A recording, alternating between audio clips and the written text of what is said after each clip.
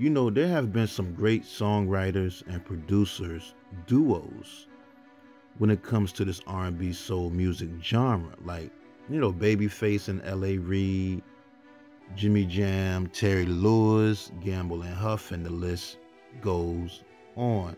But then you also have some of the greatest male and female duo singers like Peaches and Herb, BB and CC Winans, Kendrick the Family Soul, and many more too. But there was a duo that could write songs, produce songs, sing songs, and perform the songs. Plus, they were husband and wife, which is Ashford and Simpson, Nick and Val. They were multi-talented, and some say they were the best kept secret in the music industry. The special thing I love about them was that they was actually husband and wife. They was married. I don't think that has ever been done before. Their singing passion was very real. When they got on stage to perform it, it just felt real. You knew it was real love with them. When they were creating music, they said, just like every other couple, they had their ups and downs. They argue, they fight, but they always made up before they left the room. They might argue backstage, but they said they never performed at a show mad at each other. Luther Vandross said that he used to always study their backgrounds and ad-libs. They were the best. 22 gold and platinum records, over 50 ASCAP awards, plus the Founders Award, which is ASCAP's highest honor, and the Pioneer Award from the Rhythm and Blues Foundation. They got more than 4 decades of doing music together, and everybody remembers the song Solid as a Rock. Solid as a Rock. Ashford and Simpson don't get the props that they deserve, but today I'm going to give them their flowers and honor Nick Ashford for being the pioneer. So let's get into the story. Now, Nicholas Ashford was born on May 4th, 1941 in Fairfield, South Carolina, but raised in Willow Run, Michigan, which was about 60 miles from Detroit. Now, he was one of 4 kids, which was all boys, from his parents, Alice and Calvin Ashford. His father, he was a construction worker at the time. But growing up, Nick just wanted to be an entertainer, an actor, a singer, dancer, whatever you name it, as long as he could entertain. But, he was raised in the church. He was a member at Willow Run Baptist Church. And that's where he started singing and writing songs for the gospel choir there. He said around the age of 13 years old was when he had a very inspirational feeling while in church that he kind of knew that he would be great at music and songwriting one day. So, after graduating high school in 1959, he attended the college at Eastern Michigan University. But after 3 years there, he dropped out and ended up leaving school to go to New York to be a dancer. He loved jazz dance. Now, once he got to New York, things got kind of rough for Nick when he left his hometown, Michigan. Because when he left Michigan, he only had $64 to his name. So, when he got to New York, he found out that there's a lot of good dancers there too in New York. So things didn't turn out the way he wanted to. And things got kind of rough to the point he was on the streets, trying to get money. He figured if he can get a quarter a day, 25 cents, he would be able to survive buying 2 hot dogs a day during that time. But things just got so bad to the point that he became homeless and had to sleep on the park benches. Until one day, he was so hungry that he asked somebody where he can get some food at, a free meal or something. And somebody told him that he can get a free meal at this church in Harlem. So just to eat and go get a meal, he would go to this church called White Rock Baptist Church. Plus he loved going to church to hear the word and give him strength and motivation. But one Sunday morning in 1964, while attending that same church, he saw a young, beautiful 17-year-old girl playing the piano and singing with two other girls in the choir, which was Galorey Simpson. Now, see, Galorey Simpson was from the Bronx in New York, and she was piano trained. I mean, she took piano lessons later on, but she learned how to play by ear in church. She was actually 5 years old. She was just gifted like that. She was God gifted with that piano. And for her growing up, she was inspired by female artists like Nina Simone and Aretha Franklin because they could sing and play the piano too. And a little fun fact about Galorey Simpson, right? Her brother, named Ray Simpson, replaced Victor Willis in the Village People as the lead singer. And her other brother, named Jimmy Simpson, produced the R&B group called GQ. GQ did that song, I Do Love You, that was on Baby Boy. But anyway, so Nick and Val, they met that day in church. And Nick told Galorey that he write gospel songs, in which the group she was in at the time, called The Followers, needed a gospel songwriter anyway. And they got together and they just formed a musical partnership. Next thing you know, Nick joined the church choir and the gospel group, The Followers, and they started creating songs together. Nick was good at writing lyrics. That was his thing, writing lyrics. And Galorey would play the piano, come up with the chords and the melody. They kind of collaborate on the melodies together. And he was 21 years old at the time when he met Galorey, who was 17. Galorey said she was attracted to him right away when she first saw him, but Nick said he wasn't focused on her like that at that time because she was too young and had just graduated high school. He was like a grown man. He was trying to get his life together at that time. So they continued to collaborate and create music together. And one day these two guys, right, came up to that White Rock Baptist church looking for some young talented singers at the time to sing at their new gospel club called the Sweet Chariot. So, they agreed to perform, sing, and write some gospel songs for them. So after that, their gospel group called The Followers ended up getting signed to Roulette Records. And they released an album of gospel songs titled Meeting. That's crazy because Roulette Records was a mafia label run by Morris Levy. I guess Morris Levy was into gospel too. He didn't care. He was taking everybody publishing at that time anyway. So they got Roulette Records, and then they ended up meeting someone who asked them if they could write some love songs. They was hesitant at first to write love songs because, Nick and Val came from the church. They was church people.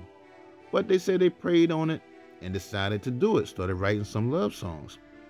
And that's when Val and Nick ended up leaving The Followers to do secular music. And they ended up signing a deal with Henry Glover, who used to be an executive at Roulette Records.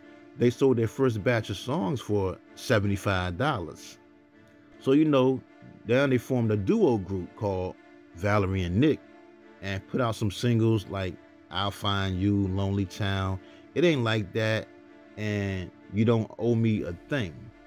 Now, also around that time, they ended up linking with singer Joshy Joe Armstead, who was one of the original Ikeettes for Ike and Tina Turner.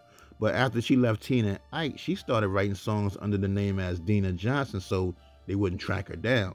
And when she hooked up with Nick and Galorey, they started focusing on writing songs together. And they started writing songs for artists that was signed to the label Skepta One Records. They wrote the song for Ronnie Millsap called Never Had It So Good, Maxine Brown's One Step at a Time, The Real Thing for Betty Everett, who was on VJ Records at the time. And they wrote for a bunch of other artists like the Shirelles, the Guess Who, Chuck Jackson, many more.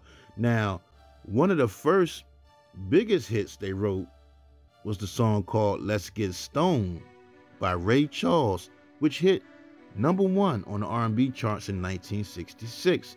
It's crazy because Ray Charles recorded that song right after returning from rehab from his heroin addiction. They also wrote the song called I Don't Need a Doctor by Ray Charles, and Aretha Franklin's Cry Like a Baby. But here's the crazy part though. So around that time, Valerie started doing jingles and commercials. She was the voice of Budweiser beer, Canada Dry Ginger Ale, and Almond Joy Candy Bar. That sometimes you feel like a nut, sometimes you don't. That's her. Wow, that's crazy. And look, she was making so much money, like close to 6 figures doing those jingles at that time. That's crazy. But, Nick wanted her to get back to writing songs with him. And, it got to the point that Nick told her she needed to make up her mind if she wanted to be his writing partner. Because he had left and did another song with a Motown producer named Frank Wilson and everything. Now, the good thing was this. Because, see, once they did that big hit for Ray Charles, that Let's Get Stoned song, that's when Nick and Valerie caught the attention of Motown Records producers Holland Dozier Holland, who told Berry Gordy to sign Nick and Val to the label because, at the time, Berry Gordy was looking for some songwriters. He needed some songwriters for his duet duo he had just put together, which was Tammy Terrell and Marvin Gaye. So they get with Motown Records. They was writing, Nick and Val was writing 3 songs in 3 hours. They were fast writers. But you had to be fast writers and good writers at Motown at that time. And the first song they gave Tammy Terrell and Marvin Gaye for their United album was called Ain't No Mountain High Enough, which hit number 19 on the Billboard pop charts and hit number 3 on the R&B charts. And the crazy part is, look, singer Dusty Springfield heard the song first before Motown Records, and she wanted to record the song, but Nick and Val told her no because they knew it would be bigger over there at Motown Records. The Supremes and the Temptations at that time had did a joint album too that same year, and they did a version of the song too. Plus Nick helped produce and arrange a song called I'm Gonna Make You Love Me, which hit number 1 on the charts for that album. But anyway, another song on that Tammy Terrell and Marvin Gaye United album they wrote was called Your Precious Love. Man, Your Precious Love hit number 5 on the Billboard Pop Singles chart and number 2 on Billboard's R&B Singles. I still play that song to this day, y'all. It's one of my favorite songs. Then, for Tammy Terrell and Marvin Gaye's second album called You're All I Need, they wrote the song called Ain't Nothing Like the Real Thing. Man, that was a great song, which hit number 1 on the R&B chart and number 8 on the pop chart.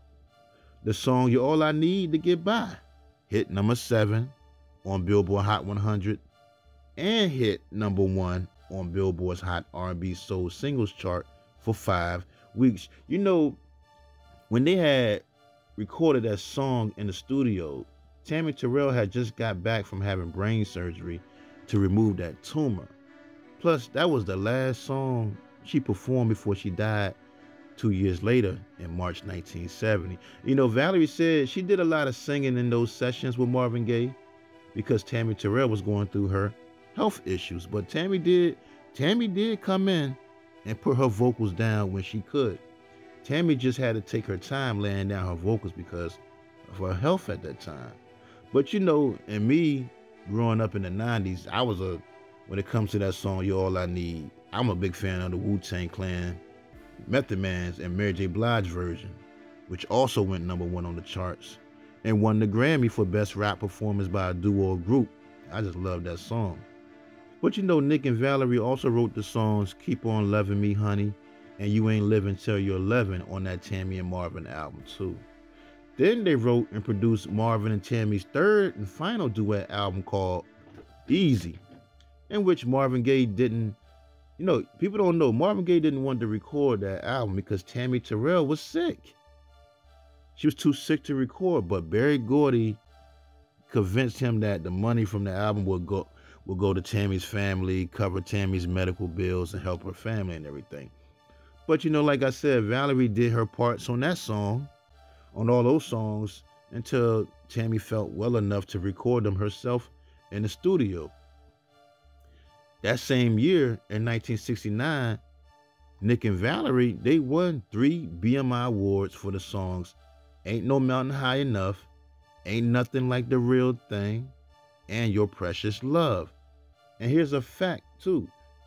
Valerie Simpson became the first female producer at Motown. Wow, that's crazy. Now, after that, they went to work with Diana Ross, who had just left the Supremes and was working on her debut solo album, which was released on June 19th, 1970. And they wrote just about the whole album for Diana. But the song called Reach Out and Touch Somebody's Hand was one of the most popular ones, which hit number 20 on the Billboard Hot 100. And it also hit number 10 on the Cashbox Top 100 and number 7 on the R&B chart, selling over 500,000 copies. That's one of her signature songs still to this day. But Diana Ross also did a cover version of the song Ain't No Mountain High Enough, which would become her first solo #1 hit on both pop and R&B singles charts. And it was also nominated for a Grammy Award for Best Female Pop Vocal Performance for her. I always loved Diana Ross's version of that song, Ain't No Mountain High Enough. I really think I like her version better. The way she come on in the beginning with just that.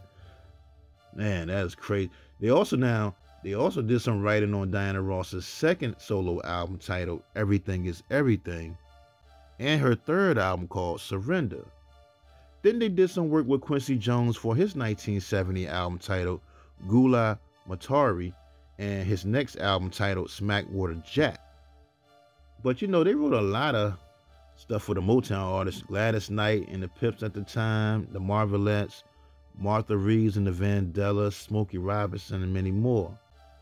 And that's when a lot of their fans who knew they wrote all those big hits for those other artists started asking them when they was going to put out an album themselves.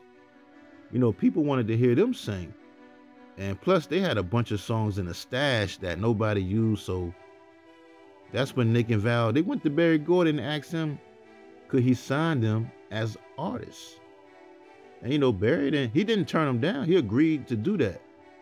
And they started working on the album. Valerie had actually recorded 2 albums. One was called Exposed, and the other album was called Valerie Simpson.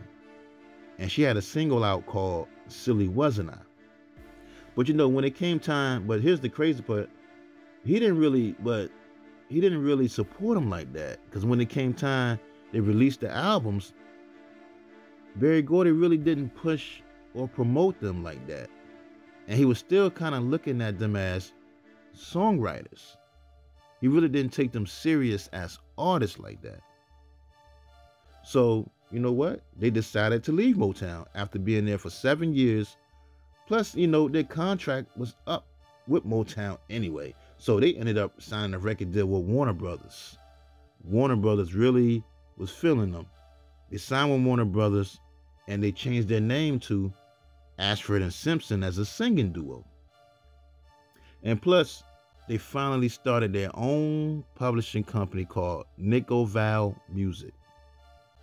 Now, in 1973, they released their debut album as a duo titled Give Me Something Real.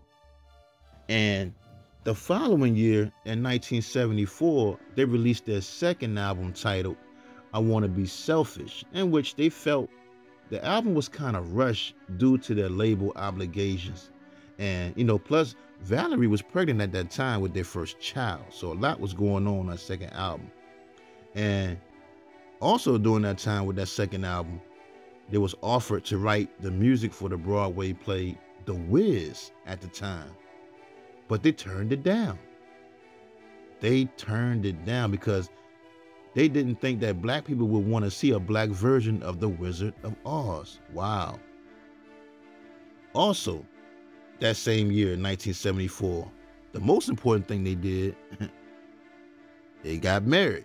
After 9 years of just working together as a duo, and boyfriend and girlfriend. A lot of people don't know that for years they treated each other like brother and sister. That's what the relationship was like before they became a couple. Nick had other girlfriends and Valerie had other guys in her life. But just one day they just realized they loved each other and became a couple. But yeah, though, that year, 1974, they got married and they had their daughter, Nicole, right after that. In 1975, Valerie Simpson and singer Patty Austin, who were good friends, they sang background vocals on singer Paul Simon's #1 hit song called 50 Ways to Leave Your Lover. That was a #1 hit. And Ashford and Simpson, they continued to release albums like Come As You Are in 1976. They released 2 albums in 1977, which were So Satisfied and Send It, which were certified gold. But then in 1978, they released the album titled Is It Still Good to You, which became their first album to hit #1 on the R&B album charts and was certified gold. And the single called It Seems to Hang hit #2 on the Hot Soul Singles chart. But another song I remember hearing growing up, Is It Still Good to You? The title of the album, that song, that was a big hit during that time. And Teddy Pendergrass remade it and made it a hit too. That was the junk right there. Is It Still Good to You? Now, that same year, they went to work with Chaka Khan, who had just went solo after leaving her group, Rufus, in the band. And on October 12th, 1978, she released her debut album titled Shaka. And, you know, Nick and Val wrote her first single, which was called I'm Every Woman, which hit #1 on the Hot Soul Singles chart and #30 on the disco chart. And, you know, when it comes to that song, I'm Every Woman, we all know Whitney Houston remade it years later for the Bodyguard movie soundtrack and just took the world by storm. When she did it, it was #1 on the charts all across the world. And that same year, 1978, they also was featured on a song called Stuff Like That with Quincy Jones and Chaka Khan, which ended up going #1 on the R&B singles chart. And they also did some writing for the Wiz movie for Quincy Jones too. Now, in 1979, they released the album titled Stay Free, which also went certified gold, and the single called Found a Cure hit #1 on Billboard's Disco Top 100 chart. That song is interesting because, you know, Nick and Valerie said they used to go to Club Studio 54. That club, everybody know that club, Studio 54, all the time for inspiration during that disco era. And, you know, in an interview, they said at that time, HIV and AIDS was big in that disco era. And a lot of people who had AIDS kind of took that Found a Cure song as their testimony of knowledge that love can make things better. You know, plus that same year, they wrote and produced a whole album called The Boss for Diana Ross. And the song called The Boss, that hit #1 on the Billboard Hot Dance Club Play charts. I'm telling y'all, man, Ashford and Simpson was making #1 hits like crazy. Now here we go. 1980, they released the album titled A Musical Affair. And, you know, they was asked to perform at the Budweiser Summerfest with the OJs. Rick James was there, Teddy P, Smokey Robinson, Phyllis Hyman, the Bar-Kays, and GQ. The following year, in 1981, they released a live album called Performance.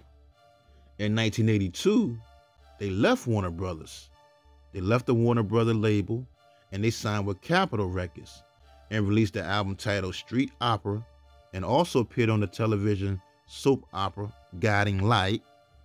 In 1983, they released the album titled High Rise, but 1984 was the year for them. 1984 is when they really took the world by storm, when they released the album titled Solid, which hit #1 on the US R&B albums chart, and it hit #29 on the Billboard 200. and was certified gold. And let me tell you something. The single called Solid as a Rock hit #1 on the Hot Black Singles chart, #1 on the New Zealand charts, #12 on the Billboard Hot 100, and #3 in the UK singles chart. That was the jam.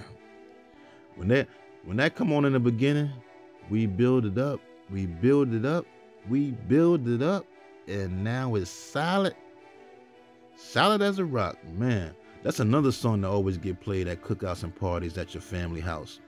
That was the jam right there, man. And it was also nominated for a Grammy Award in the Best R&B Performance by a duo or group with vocal category, but they lost to the Commodores song called Night Shift. That Night Shift by the Commodores was big because Marvin Gaye had just passed too that year. Now, on July 13th, 1985, singer Teddy Pendergrass, who was 35 years old at that time, did his first live performance at the Live Aid concert in his hometown of Philadelphia since his car accident with Ashford and Simpson, singing the song Reach Out and Touch Somebody's Hand by Diana Ross, which was written by Nick and Val. And what's crazy? For them to bring out Teddy, man, it was beautiful. In his hometown of Philadelphia, in front of a live audience of 99,000 people, 1.5 billion TV viewers. Wow. They brought him out. It was very emotional too, man. That video is on YouTube if y'all want to check that out. It's the Ashford and Simpson and Teddy P live 1985 Live Aid performance. Now, after that, in 1986, they released their 12th album titled Real Love, which they ended up being nominated again for a Grammy Award in the Best R&B Performance by a duo or group with vocal category. But this time, they lost to Prince for his song Kiss. And that album, Stevie Wonder was also featured on that album playing a harmonica on a song called Nobody Walks in LA. Now, that same year in 1986, they appeared as themselves in an episode on the television series The Equalizer. And they also appeared in the daytime soap opera One Life to Live. In 1987, they had their second daughter named Asia. In 1989, they released the album titled Love or Physical. But they also wrote a song called Uh-Oh, Ooh, Ooh, Look Out, Here It Comes for Roberta Flack, which hit #1 on the dance club play charts. I like that song too, Here It Comes by Roberta Flack. In 1991, Nick Ashford landed a role in the movie New Jack City as Reverend Noakes. That was a classic, Reverend Noakes. In 1994, Vesta Williams and Aaron Hall, they sung and performed their hits live as a tribute to them. Vesta, man, wow. Vesta Williams' vocals were amazing that night, singing Valerie Simpson's part. Rest in peace to Vesta Williams. And that video is on YouTube if y'all want to check that out too. Aaron Hall did a good job singing Nick parts too. In 1995, like I had mentioned earlier, Method Man and Mary J. Blige song, I'll Be There For You, You're All I Need to Get By, won the Grammy Award for Best Rap Performance by a duo or group. And Ashford and Simpson, they love their version of the song, but did have one issue with rappers using their music. In an interview, they stated that they have, they benefited financially from rappers sampling their old music. But what they don't like is the way they sometimes fail to give the original artist or creator any credit. They said they felt a little insulted when Method Man and Mary J. Blige did You All I Need, and the New York Times said it was the biggest record of the summer, but never once mentioned Ashford and Simpson had written the original version. They said it did hurt them, but once they got to the bank and seen all that publishing money, it all suddenly became okay. They got all the royalties from that song. Wow. Now, In 1996, they started their own label called Hop Sack and Silk Records and released their final album titled Been Found, which was like that album Been Found was like a musical slash poetry collaboration with Maya Angelou. Now, also that same year, 96, they opened and launched their own restaurant and live entertainment venue called the Sugar Bar in New York City. You know, they do open mics there on Thursday nights and everything. That restaurant was really Nick's dream. He had the vision for that restaurant.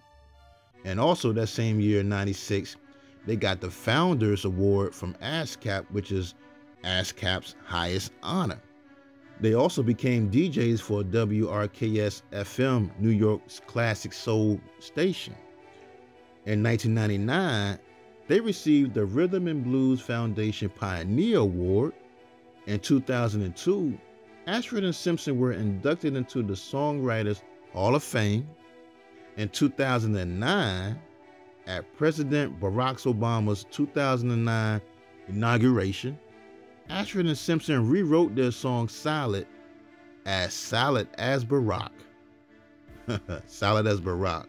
They dedicated that song to him for that. You know, they released a CD and DVD of their live performances titled The Real Thing. But you know, man, on August 22nd, 2011, Nick Ashford died from throat cancer just 4 days before Valerie Simpson's 65th birthday. You know, reports say he was undergoing treatment at a New York hospital. It's crazy because he was diagnosed in March after his voice just kept getting hoarse for some reason.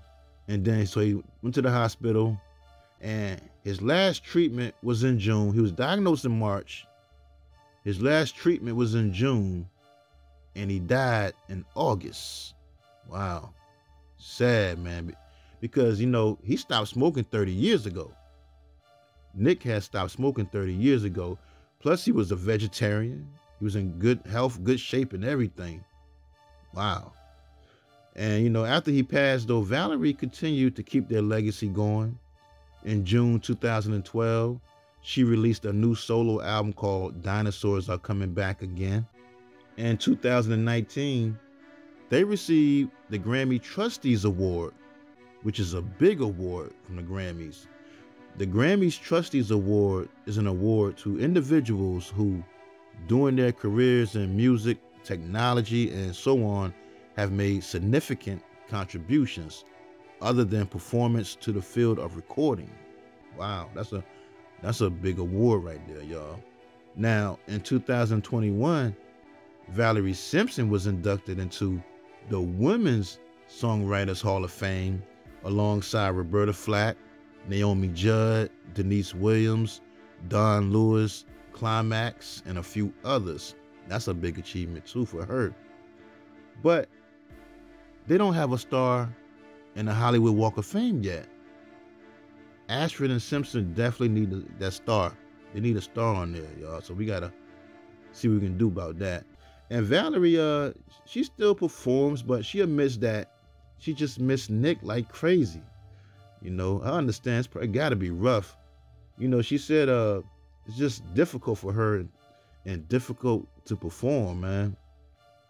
You know, certain songs like Solid, Is It Still Good to You? You know, she isn't sure when she's going to perform another full concert. And, you know, she just said it's rough. It's just tough having to sing those songs in their entirety alone. Wow. Yeah, if you think about it, man, they've been together since she was a teen, and they always been side by side by each other. And now, oh man. So we praying for Valerie Simpson, man. She's still doing her thing though. But Nick was a pioneer, man. Him and Val together, I really do think they was the best kept secret in the music industry for our songwriters. Nick Ashford, man, 70 years old when he died. Rest in peace, Nick Ashford.